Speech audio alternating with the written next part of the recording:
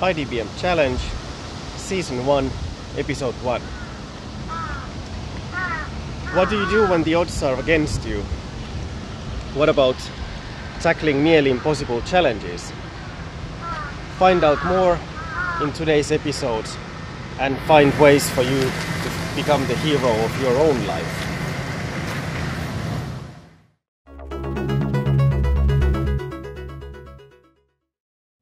Yeah, I already had the pleasure to talk with you about your challenges which you have been facing and also choosing in life, and how you have approached them with a lot of sisu, which you will also introduce in our upcoming minutes of talk.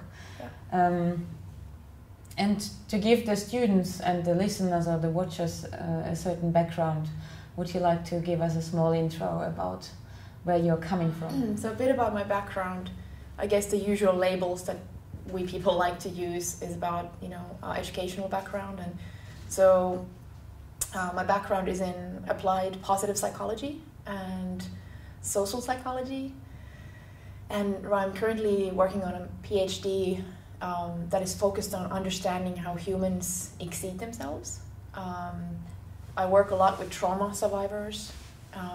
But most importantly, I would say that what is in the center of my life is to, be a fellow human on this planet to other humans, find ways to add some kind of warm, positive value to people's lives, and most importantly, create safe spaces, psychological safety, because we know from research, and I'm sure we all have anecdotes and experiences of how we become more alive when we are with people who kind of hold that space for us, instead of putting us in a place where we have to be all the time succeeding and we have to say the right thing every single second. It's not a normal state for a human. We learn through these little tests and tryouts, and I really see life as a sequence and series of experiences and experiments.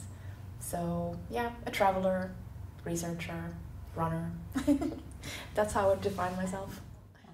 It is a very interesting background also regarding towards our course and our challenge, where people need to, focus on a really big and ambitious aim, which is very ambiguous, and they should care about themselves and also about their team to create exactly such an environment. Yeah. And I know that you are doing these multi-runs. It's multi-run, right? Multi-run, ultra-run. Ultra-run, yeah. The ultra-runs, sorry. So the ultra-runs, which need an impressive amount of self-courage and of courage, and to actually do that, keep running and keep being up. And we had talked earlier about the topic to dream big, and this is to me kind of a big achievement, a big dream. And you said that on your runs, which you have achieved you have done so far, you have learned a lot from other professionals out there who are also pushing their boundaries, about how to treat yourself within this dreaming big and entering these ambiguous situations. Do you want, after now I talked for 5 minutes, tell us something? Some more insights about what you have experienced and learned about.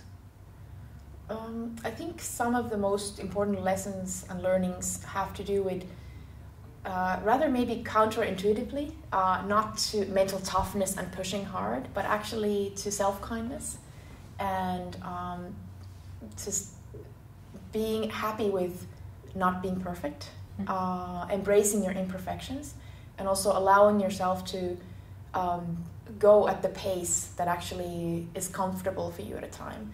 So something that we do in ultra running, I don't know if everyone does this, but this is how I do my ultra runs, is that I walk most of the uphills every single time, because all the time you have to keep in mind that it's a long distance endurance endeavor, which is also like life is. Life is an ultra event, not a sprint. And very often we get caught up in the moment, and we feel like we have to do everything and we have to get it right. We have to give our most perfect contribution every single moment. But I think a more healthy way, we can also look at athletes. Are you a fit athlete or are you a healthy athlete? And if you want to be a healthy athlete, you keep in mind that tomorrow is a new day, next week is a new day. The run that you alluded to is this 2,400 kilometer 50 ultra marathons in 50 days thing across New Zealand next year, early next year. And so doing a thing like that, you have to be very patient with yourself. And I think walking up hills is a beautiful metaphor for those moments when we feel very challenged and we feel that we're running out of energy, is that when you feel a slight uphill, it is okay to slow down your pace, because it's like my friend Anna-Stina, who's an ultra runner, she says that it's wasted energy to try to fight that gravity, if you run the uphills, you're going to get your heart rate super high and it's going to take you longer to recover. So kindness in that sense, and just becoming attuned to your body, which are all things that translate to real life as well, when we are at school, with our families, with whoever it is. So it really comes down to honoring yourself. And this is something that I heard from Mark Allen, who's a 6-time Ironman world champion. So that's a person who we could imagine is super tough. But when I met him, he's sisu. So in Finland, we have this word sisu that translates as, it doesn't have a direct translation, but you could describe it as having determination and courage in the face of adversity. So it's something that happens in the moment when we feel that we've consumed our mental or physical capacities, and then we find something almost like a second wind somewhere within us. It's this like strength and power that emerges. So Mark Allen's sisu does not come from self-punishment, being hard, but it actually comes from this place of kindness. And he told me that, Emilia, it's so important to honor yourself, and that means that you set boundaries, you treat yourself with good nutrition, you don't run faster than you should in a moment, which again translates to real life as well, that sometimes we need to slow down when there's too much to do. But it also means that we select carefully the people who are around us. There's a saying that we are the sum of maybe 6 or 8 people who are in our closer inner circle. So it's very important that the people we spend most time with are people who hold a safe space for us. And that we also should aspire to be people like that to the humans who are in our close vicinity. Yeah. I should let that rest for a second. Yeah, that was a long answer. But it was a very good answer, because I do believe you are very much right in many things, well, of course, otherwise I wouldn't talk to you maybe today about the topic. I want to share this point of view, because I have heard many times that especially students, the smartest ones, the elite, they were the hardest ones on themselves. Yeah. That ends up in depression very often, in complete stress and knockout, burnout. So yeah, it's important to remember you are the biggest resource you have got. So treat it like gold. It's really well. Treat it really well. Yeah. But you also mentioned the resource of your peers around you and others around you. I really much like when you said, surround yourself with the ones who are kind to you or who make you feel good. Of course, it does not mean that there shouldn't be any challenge. Also, friction can be sometimes enriching, but it should be always in a healthy amount. Constructive. And not, constructive and not destructive. Yeah. And do you have some some conclusions for yourself or some insights when dealing with interpersonal communication in such tough situations, or in teamwork, or in big challenges?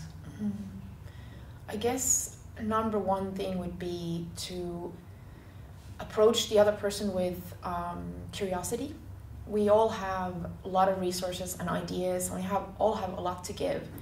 But in order for us to sometimes get those ideas out, it requires a certain environment where we feel that not every single word is being kind of checked, or validated, whether it's right or wrong. So it's very important to look for the good in the other person. I have a friend here who also is here at Aalto University, Peter Kenta, and he used to play soccer. I don't know if he still plays, but I still remember when he told me this example of his old soccer coach, who said before a really important game that, hey, listen team, your number one goal here is to make the team player look good. Like that's kind of how you should approach this thing.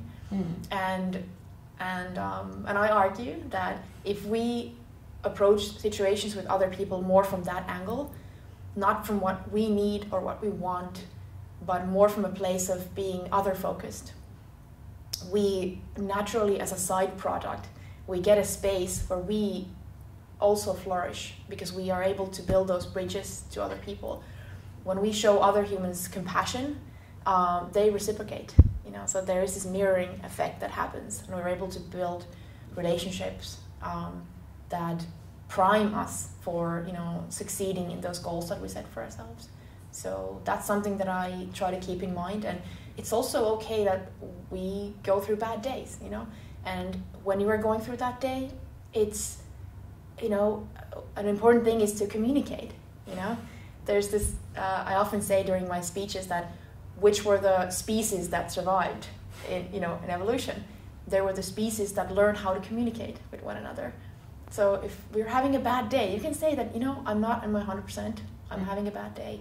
So communication and just trying your best to kind of see things from the point of view of the other person.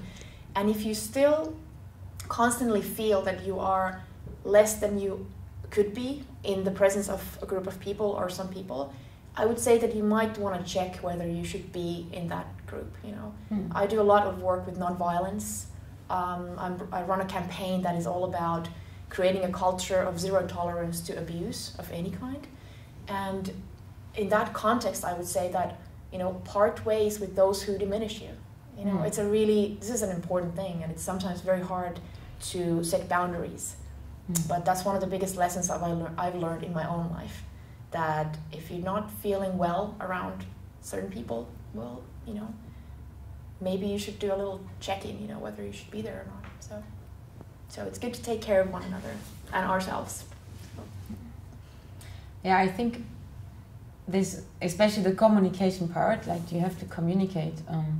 I personally, when I arrived in Finland, it was like a tough thing for me to figure out how do you communicate within that international communication, coming from Germany where it's a very explicit communication, arriving in Finland where it's a very implicit communication, to my point of view.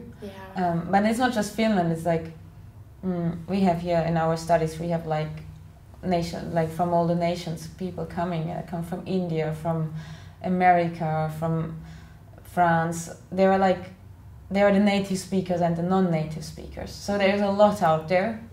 And finding a common agreement or like a common understanding of how to communicate seems important to me. Also to test, hey, this is what you say what you think, and you see, will it be too much? Or then somebody like me, shut up for like 4 breaths before you say something, because you will just overwhelm an introvert not talking.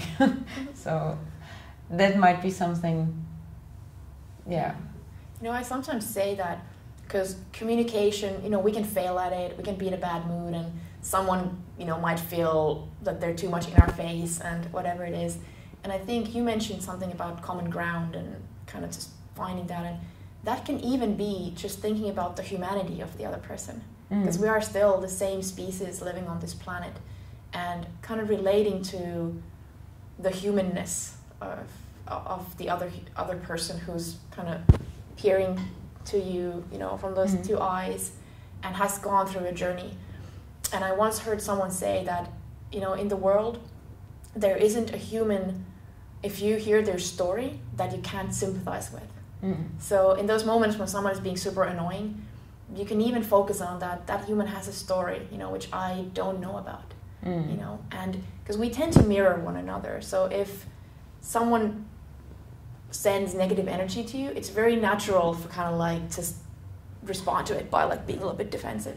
But if in that moment you're able to little bit kind of ease into it, like in Aikido, when you don't resist energy, but you just kind of let it go where it's naturally flowing, in many ways, in many cases, you can actually avoid that conflict. And this doesn't mean that you have to become some floor rug who's just running away, but you kind of stand your ground, but you see where the energy is going, and many times I've actually seen that kind of a situation that could have been potentially very difficult turn into a positive encounter with someone. I mean, we all have this deep yearning to be accepted and loved. So that's the base premise of being a human. Even someone who might seem very unapproachable, they often even need it more, you know. So. Yeah, but picking up on the individual layer of yourself, like, well, being kind to yourself, yeah, that's an aspect. You have mentioned the inner narrative, which is basically also what kind of story are you giving yourself. Do you want to share some more insights for our students so they can maybe use it even in their upcoming big challenge of this master study? Yeah, no. It's a very, in my own personal life, it's been one of these huge discoveries to become aware of just the idea that we have an inner narrative. It's like an inner radio station that's on. It's playing some kind of background music, and you can hear it when you succeed, especially when you succeed or when you fail, so to speak, if you want to use the word failure, but when we don't perform as we wished, you know, as we hoped. So if you kind of dial in a little bit in that moment, you can almost hear whose voice it is, because we pick up these ideas and tones throughout our lifetime. It's like that sticky fly paper that you like put in the ceiling and then everything gets stuck on it. So in the same way, you know, it can be a narrative from our childhood, a voice of our parents, or an ex-boyfriend, girlfriend, or some friend, teacher. And why this is so important is that, so our conscious mind, it processes about 50 kilobytes per second of information. So it's pretty much like what I see now here. It's like how much I can, you know, everything else is a blur around me. But what's happening underneath all this is that our subconscious mind, it is able to process about 10 million kilobytes per second. So I don't know who calculated how much it is, but I mean, the difference is massive. And why this is important is that all that material that is not in our conscious level, it's still influencing our thoughts, which then our thoughts manifest through our actions and behaviors, which are the visible side of our inner world. And as long as that material is impacting us completely, you know, we are kind of like punching ball bags, you know, that we react, and we act from fear, we act from you know, we're defensive, you know. But when we learn to dial in those moments when we feel threatened or when we feel exhaustion, we can take that little tiny moment to reflect. And for example, like what Viktor Frankl, this late psychiatrist, said, that between a stimulus and a response, there is a tiny space. And we can choose, in that tiny space, we can choose our behavior and our actions. And in that space, in a way, kind of lies our freedom. So we, being species with highly developed frontal lobe, which gives us the ability to choose the way we think. And it's a freedom that we should use more. But it comes with this awareness of the fact that we have all these thoughts running in our head all the time. And it relates to this inner narrative that we have about ourselves. Am I good?